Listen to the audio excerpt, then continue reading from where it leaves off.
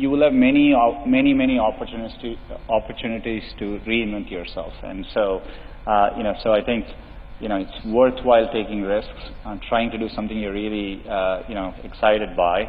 And if the first attempt you don't do it, you can try again, and things tend to work out in the long run. In Silicon Valley, part of the reason so many people start up a company is, starting up a company and even having failed, you can wear it like a badge of honor, right? And I think that's important. Culturally, risk is rewarded. I remember when I started working at Google, if I went and people were discussing ideas, the other people who heard the ideas try to build on those ideas. They encourage you.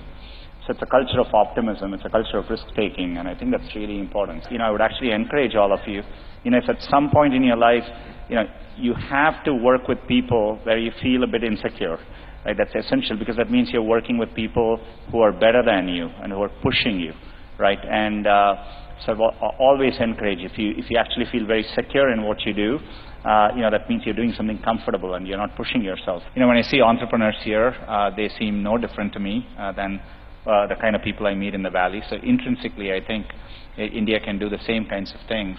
And as the internet becomes more mainstream, people feel more confident. You have a much larger domestic market to tackle. That'll give you the confidence to tackle not just the local market, but global problems as well. I think at Google always, we used to think about solving problems. Always what we would look for is, will it one day apply to 1 billion people, right? And so if we did something, will it work for 1 billion people? And we wanted to work on problems which people used in their everyday life. And so we always ask those questions. So everything we did, when we worked on even simple things like, at the time, Google Books, the approach was, what if we could scan all the books in the world and bring them online? And so there was an inherent assumption of scale in everything we thought, and so that really helped shape my thinking. If you look at the scale of Google, to do something, to do a product well, building the product is only one aspect of it, right?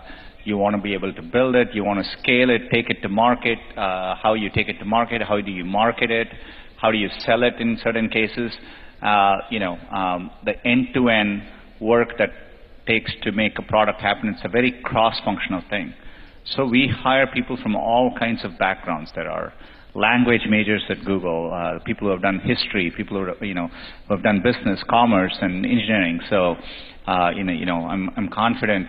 In fact, a majority of people at Google probably don't have computer science as an undergrad background overall. So follow your dreams, and you can work wherever you want.